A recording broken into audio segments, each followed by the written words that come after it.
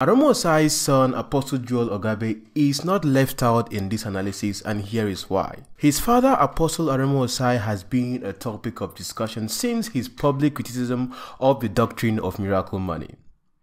We in the thinking community right here have established the fact that 𝐻𝐵𝑡𝐴NGEL's miracle money and a miracle credit score was actually an organized scam.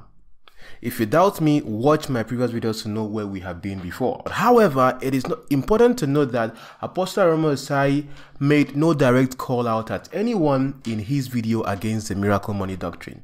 And even though 𝐻𝐵𝑡𝐴NGEL did not mention the name of who he was talking to in his video, clearly everyone understood that he was coming after Apostle Arome Osayi based on the names he mentioned, Orokpo and the rest. And this trend has led to the sons and daughters of both parties, by that I mean the visible ones and the invisible ones like you in the comments, dragging each other on social media over the issue. This reminds me of what Michael Orokpo said in a recent video that is purported to be more like a rebuttal or his opinion about that particular issue. Listen to what he had to say.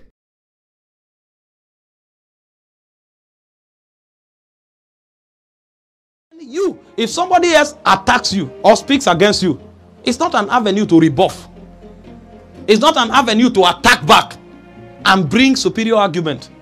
Do you know what happens? Those who follow will be excited.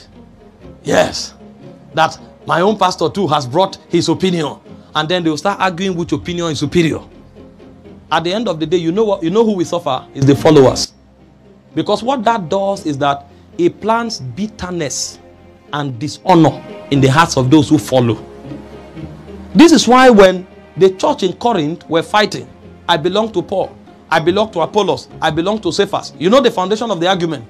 Others said Cephas is the one who walked with Jesus Christ. He's the head of the church, so he's bigger than all the apostles. And the other ones came and said Paul is more doctrinally sound. The realm Paul enters and the things Paul knows, even Peter knows that Paul knows better. And then the other ones came and said, no, Apollos is the next generation. All those ones are old apostles. This is where God is going. So we'll follow Apollos. Apollos is the future. Others say Paul has stature. Paul has spiritual intelligence. Others say Peter was the one who sat with Jesus Christ. And when Paul showed up, because Paul was mature, he wasn't moved about followership. He wasn't moved about who validated him or who disagreed with him. When Paul showed up, he said, stop that. He said, did Paul die for you? He said, did Apollos die for you? He said, Paul planted, Apollos waters, Christ gave the increase. So he channeled the whole glory from men, because the reason they were fighting like that in the first place was because their allegiance was not to Jesus, it was to men. Now let's take a look at the son of 𝐻𝐵𝑡𝐴NGEL that challenged Arome Osayi with a miraculous story of 𝐻𝐵𝑡𝐴NGEL. I decree miracle money. Lift up your phones. Someone somewhere was saying that, it's a shameful thing. It's a shame for an apostle somewhere to believe that God cannot give miracle money. Yes, sir. He should explain to us how he fed 5,000 in the Bible. Yes, sir. How he gave quails to feed the children of Israel. Yes, sir. How he brought manna from heaven. And he said, no, the money is not of heaven. He should tell us where the ravens got the food they gave Elijah. Yes, sir. It's a shameful thing. Yes, sir. What we should be arguing is, should believers depend on miracle money? That should be the argument. But miracle money is real. It's real. Yes, sir. God can do anything. In fact, that night when I was talking about this at the broadcast, someone got an alert instantly. Yes, sir. The next day, another person an alert. Yes, sir. Recalled back to work. Yes, sir. Shout hallelujah. Hallelujah. We shouldn't limit God for God's sake. Yes, sir. I watched the video of one man of God. He was trying hard. Like, that is even a headache. That is even fighting your own calling by yourself. Yes, sir. Trying hard to explain the miracle of the fish carrying money.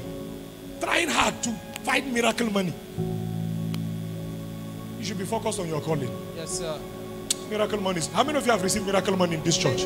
I prayed you got miracle money. Yes, look at sir. people here. Yes, Camera, sir. capture them. Yes, sir. Miracle money. Yes, sir.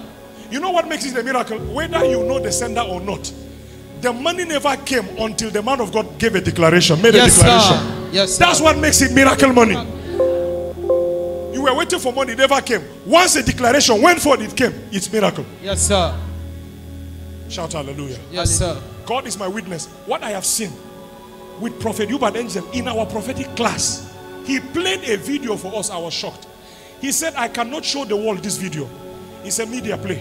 Yes, this man was going from street to beggars, collecting their bags, empty bags. He was, is this your bag? Make sure there's nothing inside. Empty it. Collect it. Lay hands on it. Pray. Once he drops the bag, you see money in the bag. He was doing miracle money for beggars. And then when they say, who are you? Then you ask his evangelism team now. Evangelize to them. He moves to the next person. That was how he was evangelizing on the street of London. I watched that video live. Someone sits somewhere. Haba. It is either jealousy or a departure from the faith.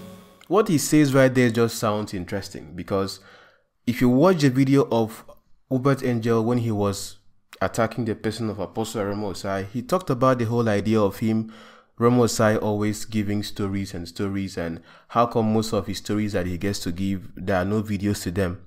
You understand? And this is someone right here telling a story of 𝐻𝐻𝐻𝐿 and how he was commanding money to appear from nowhere in people's bags who were poor. And I will now ask the followers of 𝐻𝐻𝐻𝐿, where is the video to that? I think this also should make you guys understand that right here on social media, you would watch many videos of quote and unquote many men of God telling stories about how they did this, how they did this, how they did that. You are not going to be, I will not see anyone in the comment asking, oh, where is the evidence, where is this and that? Why? Because already you are sewn into that person and you believe whatever they say. So right here on my platform, the reason why you don't see me come and say, oh, I am questioning someone's story of a miracle, or I'm questioning this and that. When I deal with something, I'm looking at a video that is right there in front of me and I'm dissecting it. Do you understand? So if I don't get to analyze quote and unquote a miracle, either it is not trending that it has to be on the radar for me to talk about, or because whatever that miracle you think is a miracle or a real miracle, maybe it's a real miracle. I've never disregarded the idea that real miracles happen. So if you are looking for something too extraordinary, that is what makes these people go to the extra mile of trying to do gimmicks, which I expose here back to back for you to see what they're doing. If you have not watched my videos on the gimmicks of pastors and all that, Bushiri have done, Nana Poku have done, 𝐻𝐻𝐻𝐿 have done. But for this person that is talking about 𝐻𝐻𝐻𝐿, he's just looking for some form of attention, and it's just an upcoming mafia in the body of Christ defending the body of men he belongs to. Now remember who is his principal. Inside the refrigerator to your left, there is something written grilled beef, a pack of grilled beef. Yeah. And on this side there are 3 tomatoes inside the refrigerator. So right now, if I read your comments there, defending whoever is in the comment, if the way you sound in your defense gets me know whether you belong to the body of Christ or you belong to the body of men. Because when facts are presented before you and you can see them clearly for what they are, if you just cannot face the truth for what it is and you're trying to meander around the subject to talk about something else, it's very clear what you are doing in the comments. Then we have this other one who said that speaking against the person of 𝐻𝐻𝐻𝐿 is actually grieving the Holy Spirit. And in doing so, he called out Apostle Arome Osayi and Apostle Joel, but he did something really interesting. He blurred their faces. Take a close look at this. Went to Nigeria. He was preaching in a place where I am told, which is a rural area. So in rural areas, what do they need? They need money. If I be a prophet of God, let miracle money appear now. It is happening. Money began to appear in people's handbags, wallets, multiplying in their very hand. This raw money just appeared into the hands of this man. He has got 4 million nairas in his account. Ever since my father did that and he came back, oh my gosh, apostles and pastors who don't know how to do it kept attacking him. Then a preacher comes and says miracle money is coming to you from heaven through the anointing. It is illegal for a preacher to say there is something called miracle money. You know, I had to open the scripture. What we are looking for is miracle money. And people ask, where is this in the Bible? Jesus came to Peter and said, go to the sea, cast cast in a hook and catch the first fish that comes. Open its mouth, take the coin, and go and pay the taxes for you and me. Somebody will say, okay, 200 naira has appeared in my bag. 15 naira has appeared in my bag. And then I ask myself a question. The pastor praying for the miracle money, why does he not include the church account? What rubbish! This is the reason why these same preachers don't get the miracle for themselves. They need one, but they can't get it. I'm a prophet through and through. Now you start fire, I end it with fire. And you're speaking against a man who has 3 degrees in finance. A man who is a multimillionaire. Do you know what that is called in the Bible? That's blasphemy against the Holy Spirit. Was the Holy Spirit there when he was being a diplomatic mafia? Of course, yes. And this is what I think. You guys or pastors who have your own podiums, who are sons and daughters of him, defending either the doctrine or defending the obvious fake miracle, are now the ones that are really grieving the Holy Spirit.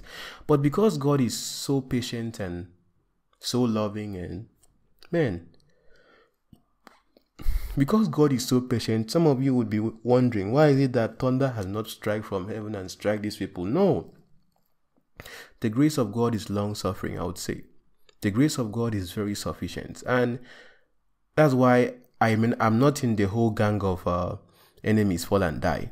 I would rather pray for my enemies or those who hate me or whatever to live to see me become that which they never expected, because reality is going to be happening right before their eyes. Now, how can your audience know who you are talking about except you don't want them to listen to the right doctrine or recognize the faces they should be clicking to maybe when they come on YouTube to watch a Christian content? Because for you to be watching this video right now, probably you came here to watch something else, and some way, somehow, YouTube suggests my videos to you because I talk about the subjects or the people you like watching right here on the platform. So I kind of like, in one way or the other, slipped into the algorithm, and then I found myself in front of you. In case you're watching me for the first time, hit on that subscribe button. I really say that. Like this video, it helps with the algorithm if you want someone else to see this video. But if you don't want anyone else to see this video, don't like it, don't comment, just be going. I'm just telling you, because the more you comment, the more we go back and forth in the comment, you are helping the video you hate so much be seen by people who it should be seen by. So don't engage in the video. If you don't like my opinion about the stories that are here on social media, you don't have to like it actually. Just watch me quietly and go. Don't be engaging with the content, because the more you engage with me, the more the video goes more viral. I tell you right here behind the scenes because I want you to make sure that you are watching content on social media you enjoy watching, that keeps you sane. If my videos give you sleepless nights, please, I'm so sorry. You'll keep seeing me.